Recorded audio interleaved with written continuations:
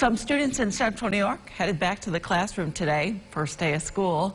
And one of the districts reopening was East Syracuse Minoa. News Channel 9's Ashley Cafaro was at ESM High School earlier today and talked with the superintendent and ESM High School executive principal to find out what students, teachers, and parents can expect this new school year.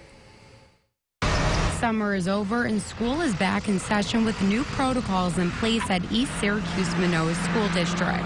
One of those protocols is weekly testing for school staff who are not vaccinated.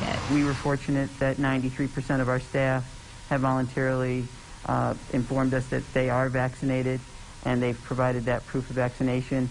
While the other 7% completed their testing last week and will have the option of testing weekly.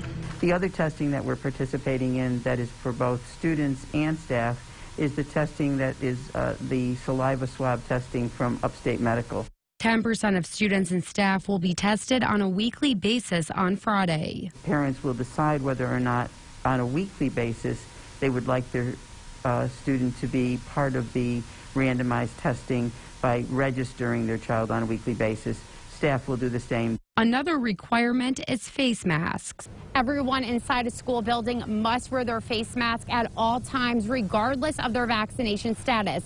However, students and staff can take their face mask off while they are outside.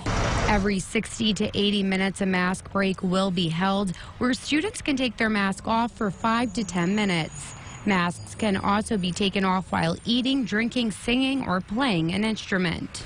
And we want our kids and staff and our parents to know that this is a wonderful place and we are ready for the brand new school year.